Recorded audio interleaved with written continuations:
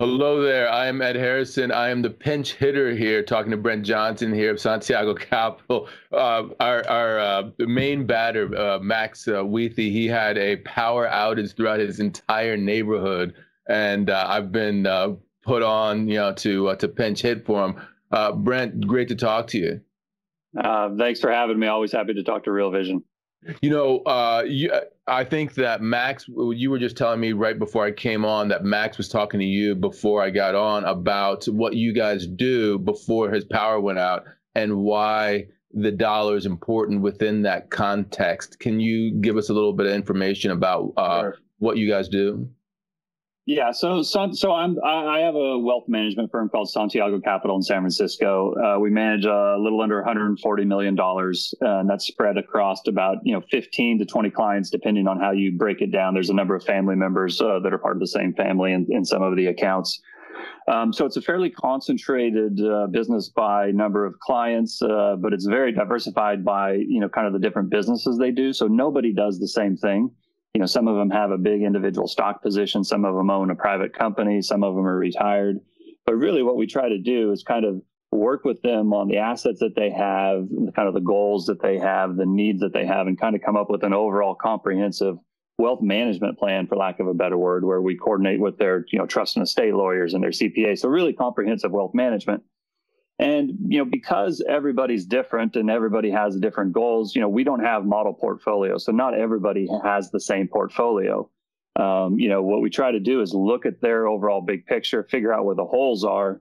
And, if there's a hole, then we try to, plug that hole or try to provide advice and execution to fill that hole. And then, we also manage the rest of their portfolios as well. But then we'll also take into account the assets that we don't manage. So some of them have big real estate holdings. Maybe some of them have, a big venture capital or allocation. But where it really gets interesting is that while everybody's different, everybody lives in the same world. And why that's important is because I believe, and where we kind of think that we have an advantage or an edge, is that we have a pretty good understanding of how the monetary system works. And we believe that based on the design of the monetary system and some of the stuff we're going to talk about later today, that the dollar is going to be the primary driver of asset returns going forward over the next 2 or 3 years. And when I say asset returns, I don't just mean stocks or bonds. I mean all global asset prices we think are going to be heavily influenced on what happens with the dollar. And so we think that if anybody that's heard me talk before knows that I think the dollar is going to get a lot stronger. We think that there's going to be a currency crisis. And so in our separately managed account business, where we do these customized portfolios for individuals, we're largely trying to protect against these problems that we see coming over the next couple of years. Now, in addition to those separately managed accounts, in partnership with my friend Keith Dicker of ISACAP Asset Management, I co-manage a private fund that is really focused on profiting from some of this chaos that we see coming. And it's a way, and we use this as a hedge against the separately managed account business and clients' overall portfolios. And that fund has about $17 million in it. So, neither of these businesses are huge businesses, but they're big enough that we have access to some pretty sophisticated trades and some pretty sophisticated options.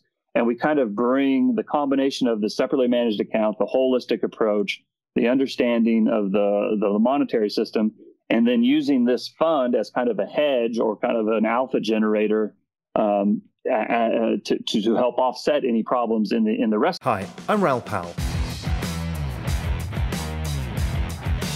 Sorry to interrupt your video, I know it's a pain in the arse, but look, I want to tell you something important.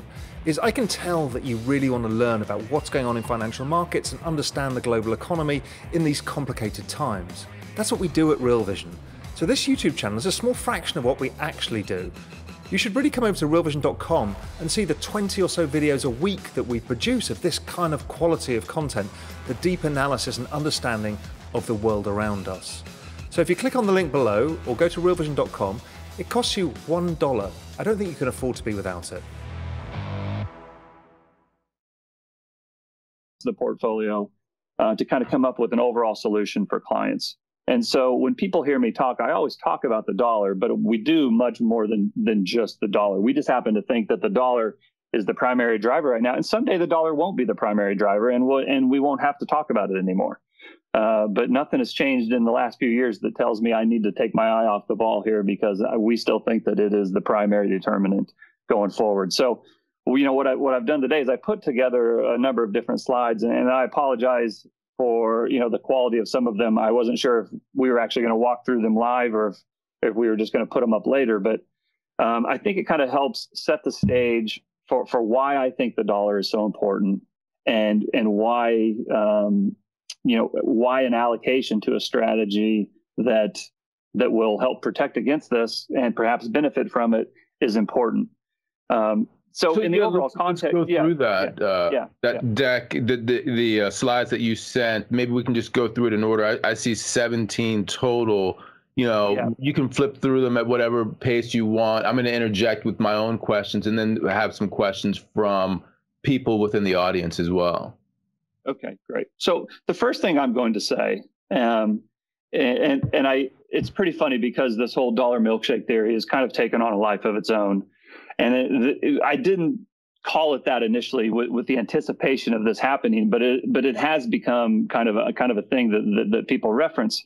And the first thing I want to point out is that I called it the dollar milkshake theory. I didn't call it the dollar milkshake fact. I didn't call it the dollar milkshake ultimatum or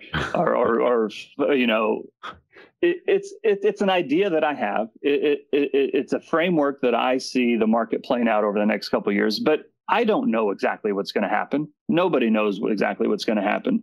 The dollar bulls don't know exactly what's going to happen. The dollar bears don't know exactly going to happen. Even George Soros doesn't know exactly what's going to happen. And so why I think it's important to look at this and consider, this is that if I am right, and I might not be, but if I am right, it has huge implications for a portfolio. And as a fiduciary, if I see something that has huge implications, I can't ignore it. I can analyze it. I can either place assets in front of it or behind it, or to hedge off of it, but I can't ignore it. And that's why I talk about the dollar so much. And so as I walk through these slides, keep that in mind, that this is a framework. And so what I did, the first slide I put up here is it basically shows the US dollar and anchor currencies around the world, and where the dollar was an anchor currency back in 1950 versus where it is today. Or this chart is actually from 2015, so it's a few years old. But the point I want to make is 50 years ago, or 60, 70 years ago, the dollar was already the dominant currency. But in the last 50, or actually in the last 30 or 40 years, you've heard a lot about de-dollarization. And in the last 10 or 20 years, you've heard a lot more about de-dollarization. And in the last 2 years, you hear about it all the time. But the reality is that the dollar's gotten stronger over that time period. The dollar dominates the global currency markets more today than it did 50, 60, 70 years ago. So the idea that, the dollar is not even if you hate the dollar, the idea that the dollar is not an important factor, I think should absolutely be thrown out the window. It's a huge factor, regardless of which side you come down on it. And part of the reason that it's become so important, if we go to the next slide, is that there's actually two different dollar markets. There is the U.S. domestic dollar market, and then there's the euro dollar market. The euro dollar market should not be confused with the euro market. Euros are the currency from the European Central Bank and the European Union. The euro dollar market basically refers to dollars that exist outside the United States. And there is a huge, huge market of dollars outside the United States. And this chart here kind of shows that the onshore U.S. dollar domestic market and the offshore offshore dollar market are roughly the same size. And I think the argument could be made that the offshore market, because it's so opaque, because it can't really be measured, because there's so many different tentacles, it's like a spider's web. I would actually argue that the offshore market is bigger than the onshore market. And then it shows below that, it shows some of the other currencies and their domestic markets versus their offshore markets. And the point I want to make here, because I think one of the things when people analyze the dollar, they get into trouble with is they analyze the supply of new dollars that are being created by the Fed, and they forget about the demand for dollars. And then they also don't look at the same dynamic taking place with other currencies that are being printed by their central banks. And so if you look at this chart, the dark blue is kind of the size of the domestic markets, and the light blue is kind of the size of the offshore markets for all these different currencies. Well, the dollar is clearly the biggest currency market. And then the offshore dollar market not only is as big, if not bigger, than the U.S. onshore dollar market, it's almost as big as any other market, both onshore and offshore. Right. So the offshore dollar market, it's just a huge market. It just is. And by the way, as you say that, one thing that comes to mind to me is I think about fiat currencies, and I think about Bretton Woods and the gold standard. And in a sense, you could say that in a fiat currency world, that the role that gold might have played in the gold standard or in Bretton Woods is now played by the dollar. That is that the dollar was pegged to gold in Bretton Woods, and now everything else is pegged to the dollar. Exactly. And, I'll say this right here. I am a huge fan of gold. And people have heard me talk about gold before. I think gold should be the cornerstone of everybody's portfolio. Gold is going to go to $5,000 and probably a lot higher than that. Whether it happens today or tomorrow or 5 years from now, I don't know, but I think gold should be an important part of the market. But don't let your understanding of gold blind you from the fact that we are now on a dollar standard. The world runs on a dollar standard. Like it or hate it. I wish it wasn't this way, but it is.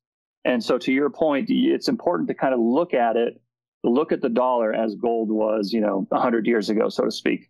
And if you go to the next slide, where it starts to get even more complicated is now you have, the onshore, these are just different, it's broken down between the onshore market and the offshore market of dollars. And it kind of shows the progression.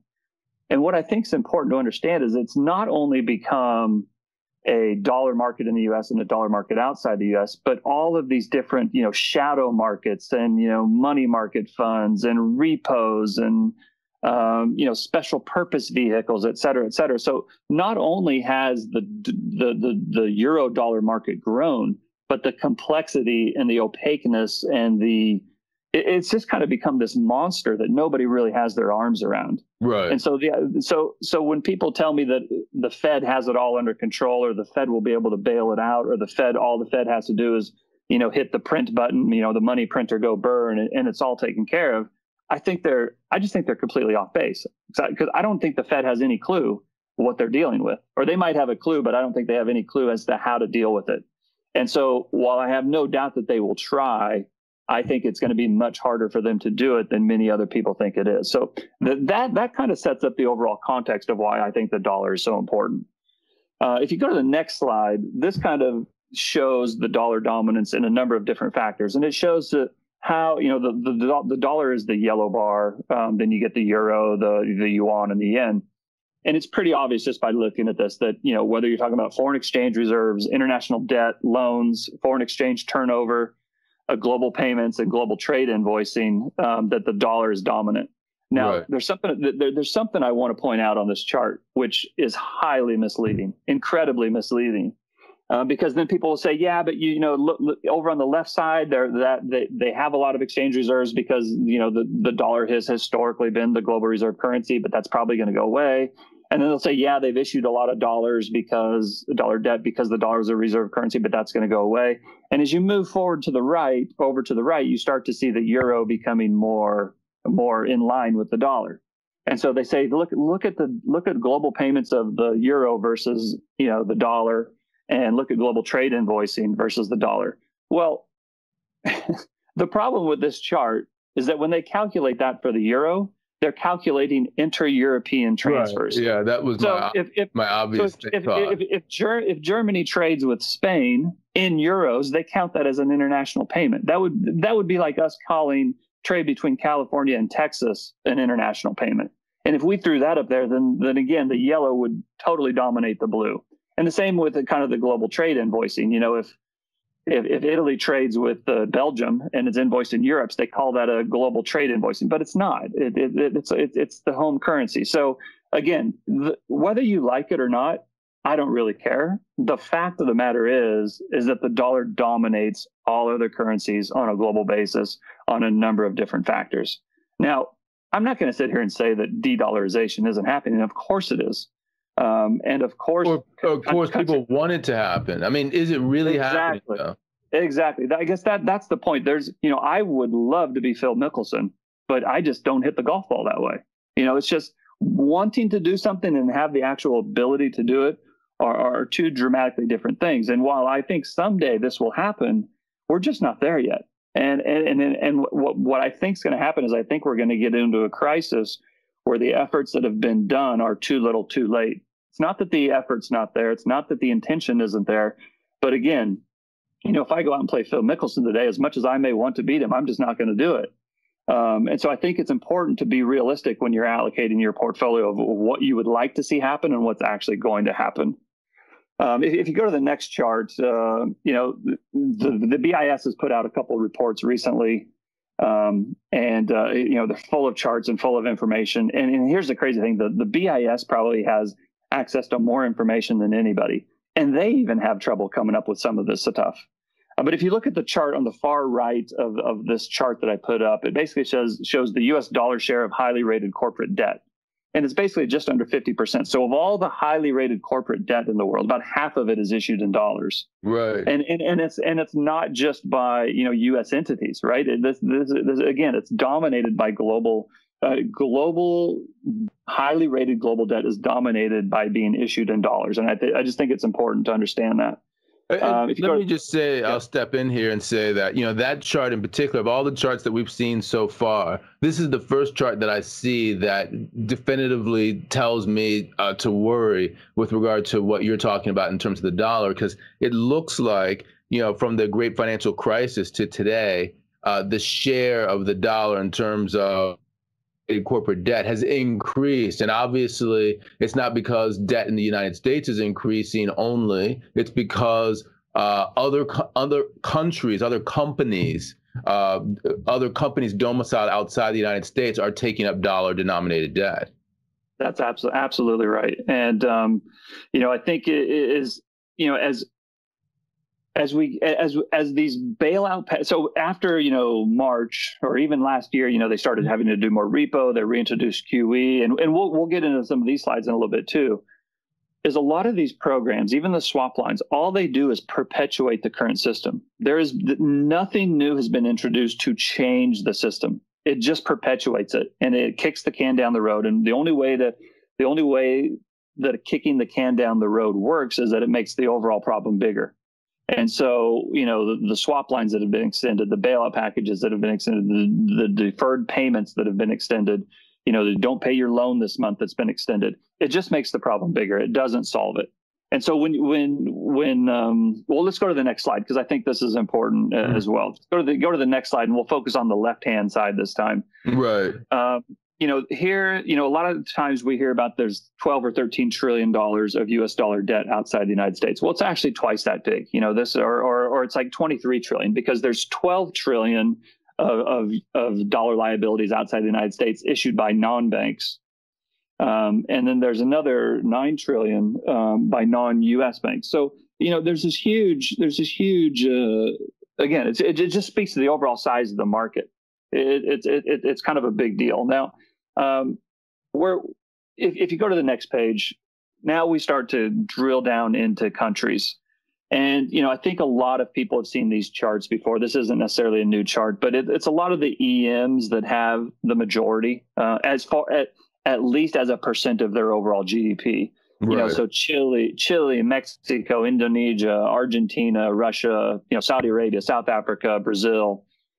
China is actually relatively low on this chart. It's less than 5%, but I'll get into some stuff on China in a minute, which shows that it's still a problem.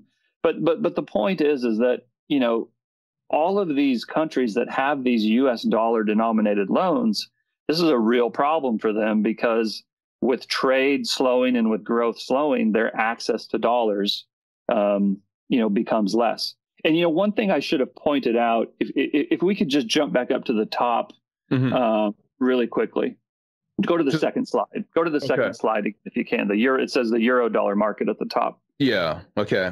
So the point I want to make is that when you look at this market, both of these markets operate in the same way, in that they're fractional reserve lending. There's a dollar deposit, and then that's used as a reserve to loan new money into existence. And fractional reserve banking exists by the extension of credit. And when you have the extension of credit, as long as the market keeps growing and keep moving forward, there's no problems. But when you get a credit crisis and a credit squeeze and a credit crunch and credit starts to be rolled back, that's when you start to have defaults. That's when the system starts to feed on itself. That's exactly what we saw in March. People started asking for the actual dollars rather than just extending credit. They were calling credit in. And so that's the case where the Fed had to go in and recollateralize the system. When the Fed or any central bank comes in and does QE, they're putting new collateral into the system. The big issue is that when we need dollars in the U.S., the Fed can provide new collateral, new dollars. When Europe needs new euros, the ECB can provide new euros. When Brazil needs new reals, the Brazilian central bank can provide new reals. The problem is that in the outside market, in the offshore dollar market, there is no entity that has jurisdiction to provide new collateral to the system. The Fed does not have jurisdiction over the offshore euro dollar market. If they did, it wouldn't have grown to the size that it is.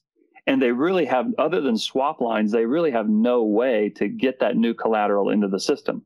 What they can do is they can promise to provide it, and that will then scare the market into action. Well, let's start, creating credit again. But all it does is makes the system bigger. So two questions on that. Question number one is, why would these companies in these countries actually take on this level of debt relative to the GDP of their countries?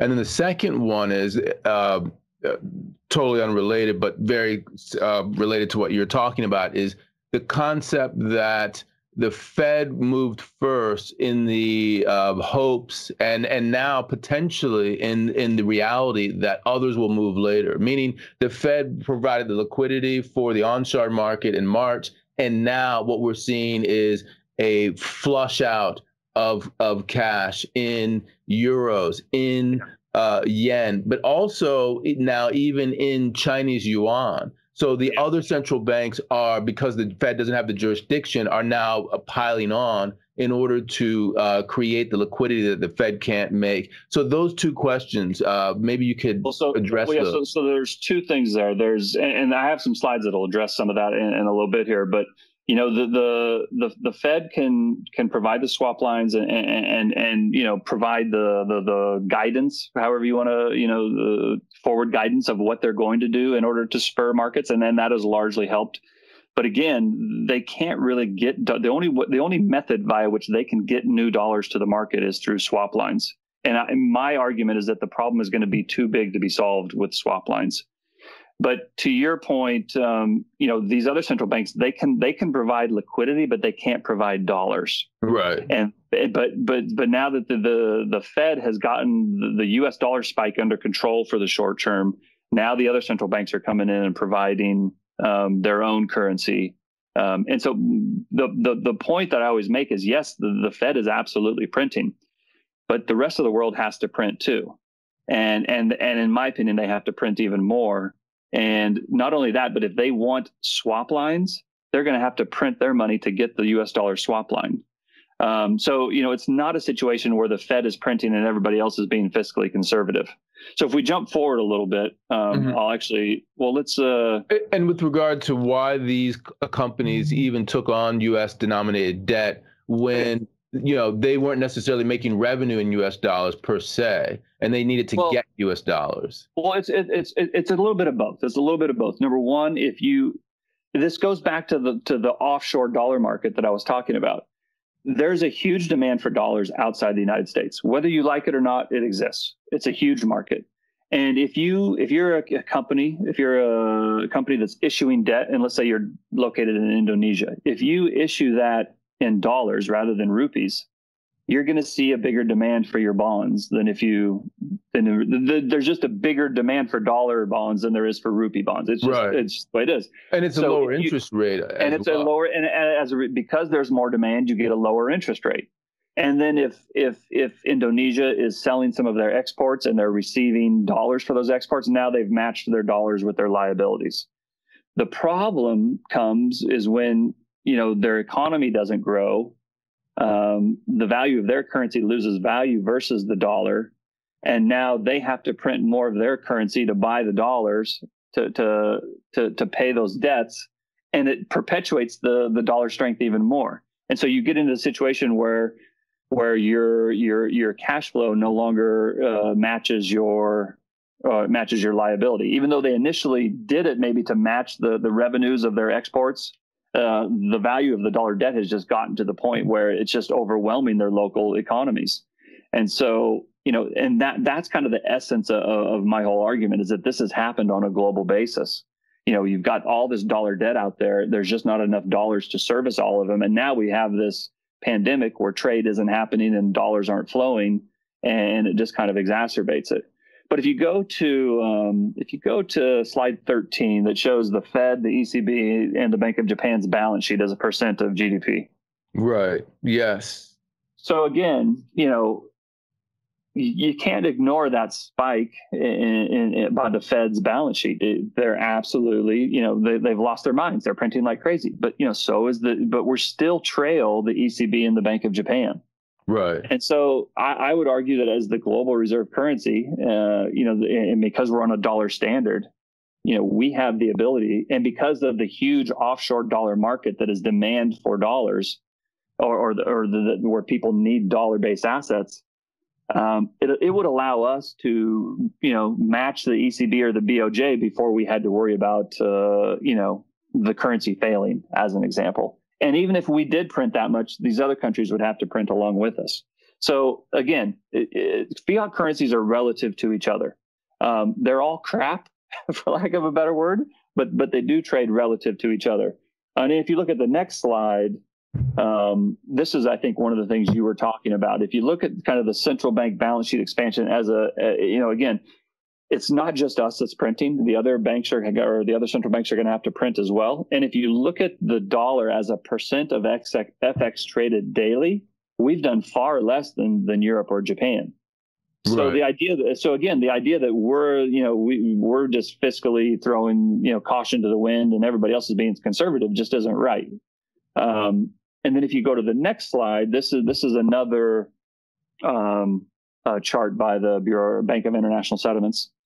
And it shows, again, the Fed, the ECB, and the Bank of Japan, and it shows the projections and where their balance sheets as a percent of GDP could get to. And again, it shows even though ours is expected to increase dramatically, the Central Bank of Japan and Europe are making us look small, so to speak. So again, it's just it's not a U.S. only phenomenon. And then if you go to the next slide. This is a chart that's showing what Germany's going to do, as a fiscal impulse and a bailout or liquidity measure. So, again, it's not that we're not doing anything. We are, but you got to look around the world and understand what everybody else is doing, because the rest of the world is doing it in spades as well. And so I think this is very important to understand. And again, if I'm wrong, then we'll be fine, because the Fed will provide the dollars to the market. Markets will function. Maybe they can kick this can down the road 3 or 4 or 5 years. The problem will get bigger, but in the meantime, but until they actually change the fundamental design of the system, nothing has been fixed. And if the central banks can keep the plate spinning and keep the problems going, then, like I said, it'll be like the last 5 years, and there'll be periods of volatility, but overall it'll be fine. But if I'm right, and if I'm even right a little bit, and we get into this scramble for dollars and the dollar spikes, because of the fragility of the system, and because of the size of the market, and because of the opaqueness of the offshore market, some of the trades that we're doing have such asymmetry that you kind of have to do it. Because if you look at, I don't have a chart. I should have put this chart up, but there's a chart, you can get it off of Bloomberg, that shows like they've gone around and they've surveyed 30 to 40 different financial firms and global banks and financial institutions around the world of where they expect the dollar to be over the next year or two. And one out of 35 has it going higher. Everybody else has it going down anywhere from 5% to 10 to 15%. What does that mean in terms of the asymmetry of how you can put that position on? Well, that's what I was going to say. And then if you also go into you look at the commitment of traders, and you look at the people, the speculators that are long euro, it's near its high. If you look at the speculators are near short, they're record short on the dollar.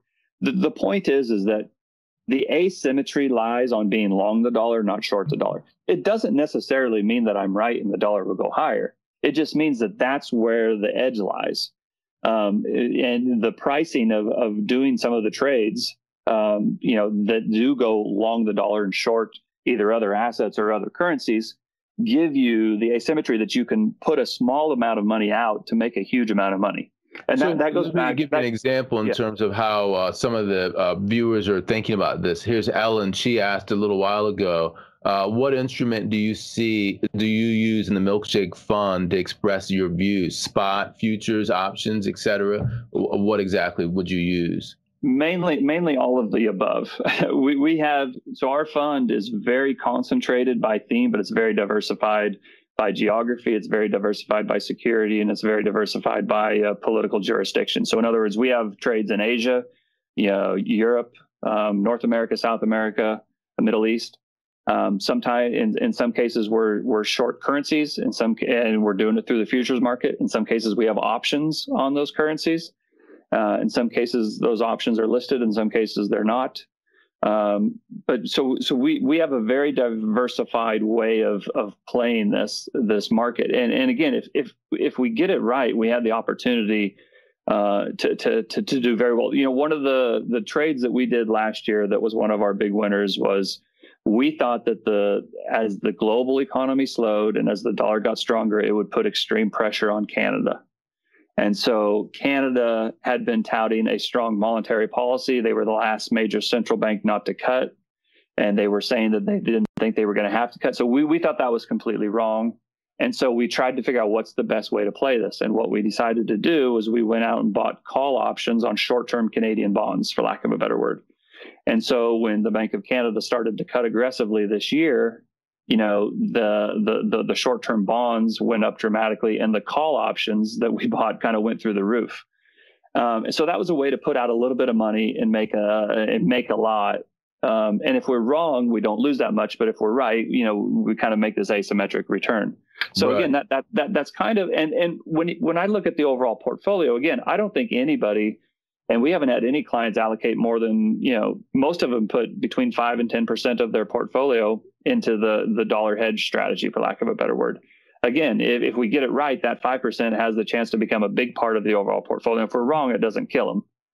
And, that is interesting when you talk about the dollar hedge, because I'm thinking of it in terms of investors from various jurisdictions where they have to hedge back into whatever currency that they're going. So, what would be the difference between someone who's a US dollar-based client and someone who's like a euro-based client in terms of how they would be thinking about using that dollar position? Yeah. Well, the interesting thing is we've about 60% of our clients are U.S. domestic, and we have an offshore version of the fund as well. And so about 40% of our clients are from offshore, and we denominate everything in dollars. So the returns are based in dollars and stuff, but we think it actually makes even more sense for people from other countries, because, if you are, let's say you're an Australian dollar investor, and we do have some Australian investors. And so if they come in and they invest, and let's say as an example, let's pretend the fund goes up 20%.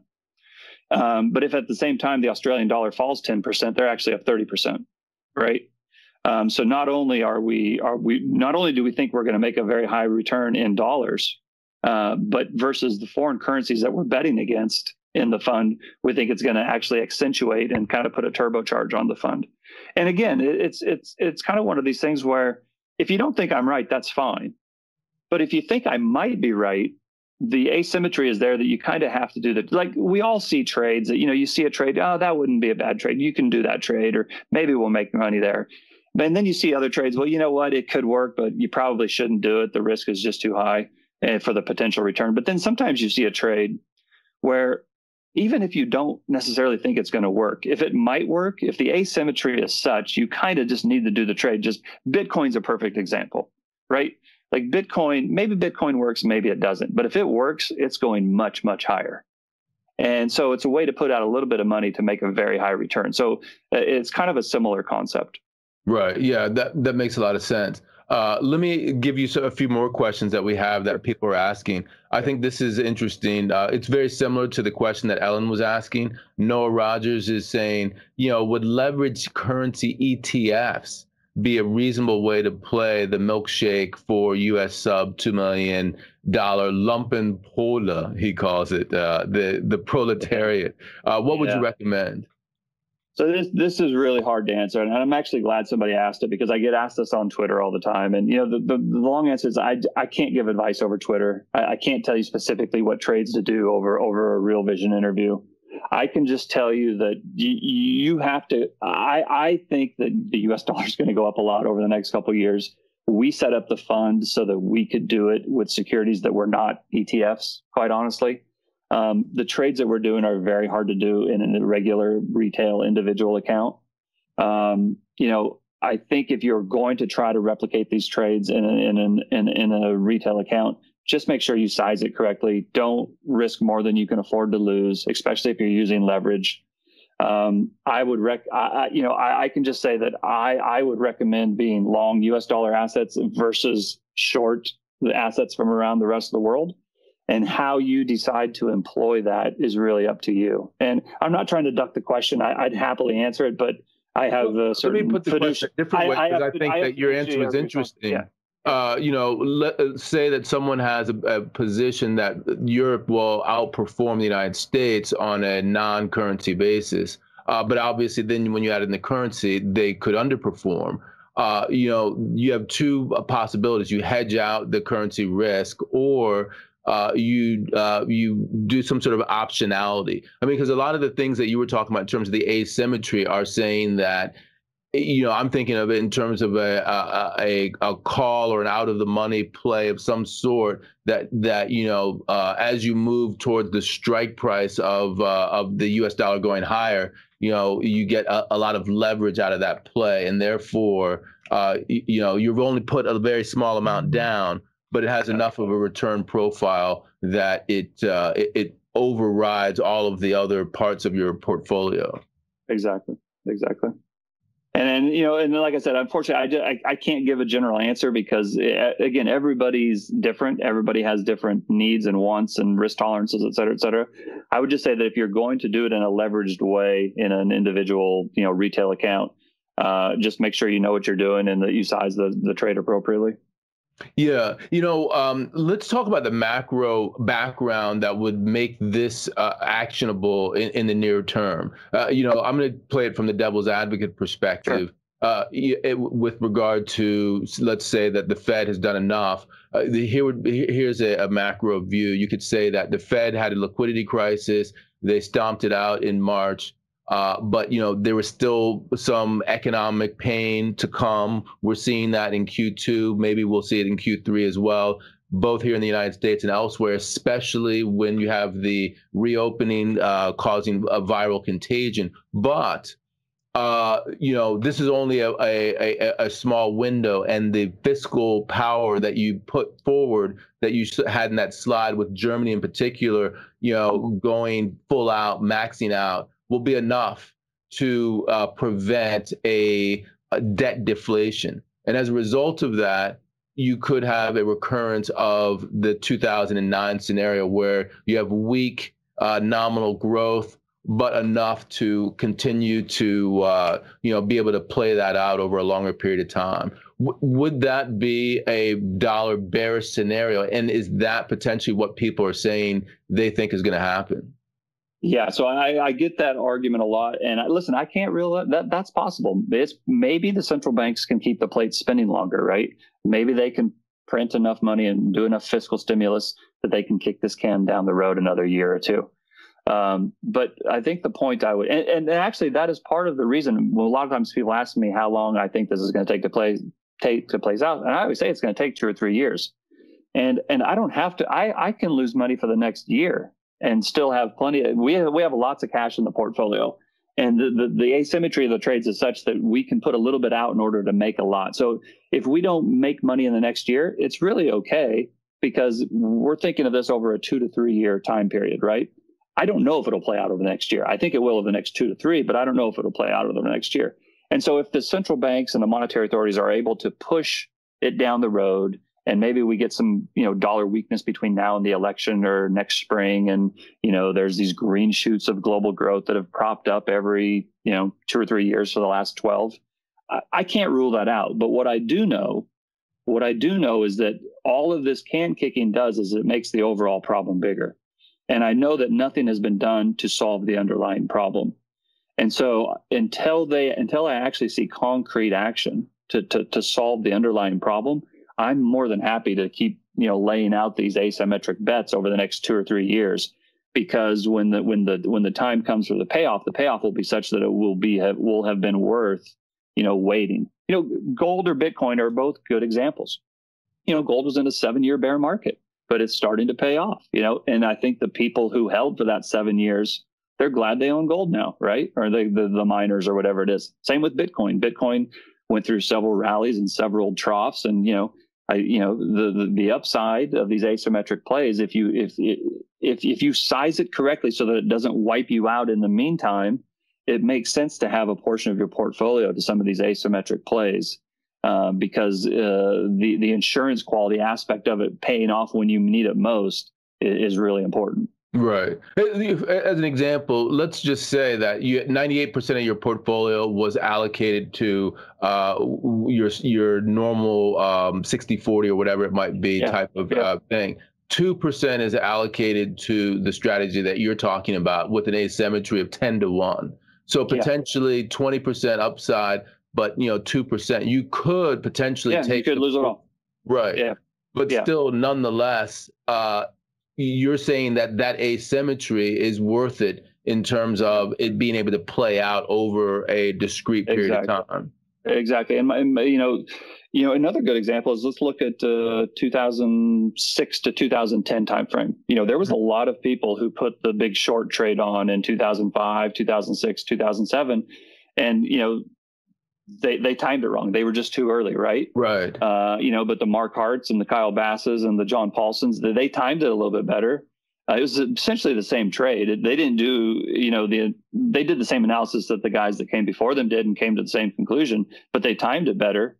And, when it paid off, I think in their first year, they were probably down 20, 30, 40, 50%, as those CDS contracts or whatever, those derivatives went against them.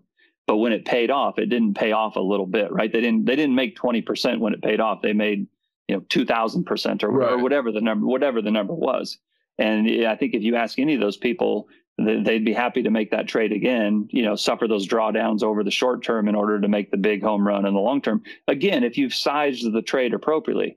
If you're worth $10 million and you put 10 million into it and it doesn't work out, well, that's not very smart, right? Right. But if you're worth $10 million and you can afford to dribble 1 or 2% out over the next 2 or 3 years, I don't know why you wouldn't do it. Yeah, let me get to some of these questions, because I think you have a hard stop at 3:15. Is that right? I do. Yeah, I've got about 10 more minutes. Okay. So I already have 5 questions that have built up here. So let me see if we can get through some of them. Here is one from Dwayne Pettis, and he's asking, the U.S. had significant inflation and a decline in the dollar in the 1970s. We were the reserve currency of the world back then, too. What makes today different than that the U.S. is immune to such a situation? Okay, so there's 2 parts. First of all, the U.S. is not immune to the situation. The U.S. is in big trouble, and the U.S. is going to pay a price for it. So I would not say that we're immune. The difference today is that there's a lot more dollar debt in the world. It's not issued only by the United States. The rest of the world is also in debt. In the 1970s, they weren't in as bad a situation as they are in today, and they didn't have a large amount of debt issued in a currency other than their own. And, also back in the 70s, there were still kind of the vestiges of the gold standard. We had left the gold standard, but, the central bank still held gold. It was a bigger percent of their overall reserves. That's not the case today either. And so you've got a situation where fiat currencies trade relative to each other.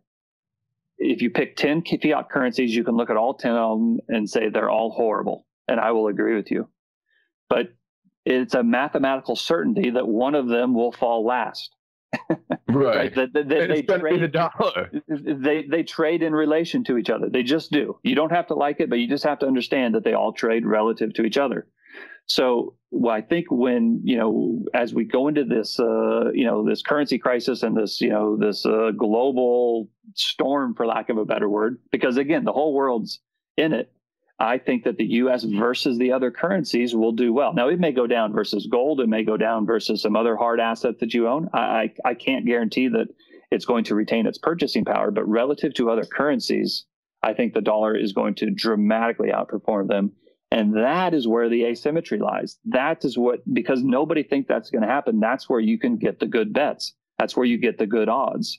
And that is why I continue to pound it. And that's why I've said for years that the dollar and gold will go up together. People say that can't happen. They're the antithesis of each other. And my point is, if you're just looking at those two, then yes, they're the antithesis of it.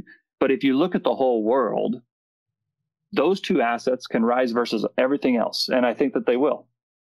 There's another question very much related to what you're saying. TJ is asking, where does Brent see the dollar in the very short term? I don't know if this is something that you think about, but he also asks around, say, the next few months. So I think the next few months are, quite honestly, it's a toss-up. I could see the dollar going lower. I could go higher. The big wild card out there that I see is that the Treasury has built up a large amount of cash in their general account. And typically, when they spend that amount of cash, that's dollar weakness. Typically, that floods the economy with liquidity. Dollar pressure comes down, the dollar falls. So that's totally possible. If that happens, I'll double down on our bets because the terms will be even better. Right. And because I know the overall solution hasn't been fixed. The other thing that I would say is that between now and the election, it's kind of a toss-up because there's a lot of these, programs that were implemented in March and April that are going to start rolling off over the next month or two. We're going to be into the heart of the election. Your Trump versus the Democrats, and they're going to be arguing for stimulus bills, but I have a hard time believing that the Democrats are going to give Trump what he wants leading up to the election. Like it or not, if the economy's in bad shape, that's less likely that Trump gets elected. So I don't think the Democrats are going to want him to have, markets at all-time high leading into the election. The other thing that I think is kind of interesting is that, it was a year or so ago, one of the Fed governors, I think it was the New York Fed governor, said something to the fact that maybe we should use monetary policy to get rid of Trump. Right. Yes, that was the New York Fed, Goldman guy, right? Right, which was very controversial because the Fed is supposed to be apolitical. They're not supposed to be political, but here was one of the Fed governors arguing for maybe we should be political. Well, now you're getting into a situation where if the markets start to get weak again prior to the election, and if after everything they've done, if they didn't come out and do more, it could almost be viewed as them being political. Right. Yes. And they try to go against that, right? Because they don't want to be seen as political. So I guess the long story short is I don't know what's going to happen between now and the election. I think it could go easily. It would not surprise me if we wake up next week and the dollar's above 100. It wouldn't surprise me if we wake up next week and the dollar's below 95. It's just, I don't know the short term. I just know that the problem hasn't been fixed, that the problem is incredibly large, and I don't think they have the tools to fix it. And so whether this happens this month, next month, or next year, I don't know. I just know I'm going to be here when it does. And if you go to the very last slide that I sent, Ed, this is kind of hard to see, but it basically shows the reaction of the U.S. dollar and foreign currencies when in flight to safety episodes. Right. And it basically shows that the dollar increases when you get flight to safety episodes. And they use both 9/11 terrorist attack and Lehman going bankrupt as examples. My argument. What do you think about the Swiss franc and the Japanese yen in those scenarios? So I think the Swiss franc. If I had to choose one currency other than the U.S., it would probably be the Swiss franc. I don't like the yen. I think the yen's going to get crushed. Maybe in the short term, they might rally versus all these other EMs, but I think eventually the yen's going to go to 150, maybe dramatically higher than that. Because I think when this all plays out, we get this spike in the dollar and it just kind of, it just kind of knocks out all these other currencies. I think it's a domino effect. But my point with this slide here was that unless it's different this time, the dollar is going to get stronger the next time we have a liquidity crisis or an event. And I think that because the system hasn't been fixed, we're going to have another crisis. We're going to have another event. And whether it's like Lehman, whether it's like in March, I don't know. I just know that all the pieces are there for that when we have this next event, whether it's COVID related or something else, that the dollar is set to go much, much higher. Now, another question we have here, I'm just watching the time. Luis Pinto, he's asking, of all the EMFX against the US dollar, where do you see the most asymmetry? I would say Hong Kong first and probably either Turkey or Brazil second. Right. Very good. Another question here is from Pablo Safarian. He's asking, how do I buy into your fund? So send me an email, Brent@SantiagoCapital.com, and we can go from there. Excellent. Now, here's a question I have for you. This is another devil's advocate. Maybe this will take us to the 3:15 mark. I'm going to try to make it as quickly as possible. The one thing I saw, the chart that I saw that was the most aggravating was the one about, the percentage of GDP of these countries that these debt-denominated companies had. Chile and Mexico, followed by Turkey. Now, what I found interesting as I was thinking about it is maybe what if Mexico, as an example, can get these swap lines in long enough for them to refinance their debt into local currency before the event happens so that number goes significantly down. Would that be a positive for that particular currency area? It could potentially be a positive if their economy was really strong and we weren't going into what I perceive to be a global slowdown. But you got to understand, it would not be easy for Mexico to totally switch to refinance all their money into pesos. There would likely not be the demand for it, right? I mean, the reason that they issue in dollars is that there's demand for it and the interest rate is lower. If they were to refinance it all in pesos, the interest rate would be higher, and they might have difficulty actually, doing it. But when I think of the swap lines that the U.S. government has with so-called emerging markets, Mexico comes up first as the one that has the primacy in terms of access that might be able to, and they're the ones who are the second in line in terms of USD denominated debt. So that's where the rubber hits the road in many ways. Oh, and I'm getting from my producer here that I have to wrap that up. So if you give me like a 10 or 15 second, because I know you have to go. Yeah, listen, if I saw concrete actions being taken place by these countries around the world who have this dollar debt as a way to solve it, then I will obviously consider it. I don't think it's going to be possible for them to pull it off. And because the asymmetry is there, I'm happy to bet against it. If I'm wrong, I lose a little bit. And if I'm right, I make a lot. That's a great way to end it. Brent, I'm sorry we ran out of time, but we'll have to have you back and talk about it a little bit more. Really appreciate it, and hope to talk to you again soon. Thanks for having me. Thank you for watching this interview. This is just a taste of what we do at Real Vision. To learn more about the complex world of finance, business, and the global economy, click on the membership link in the description. Give us 7 days to change your life. This will be the best dollar you ever invest.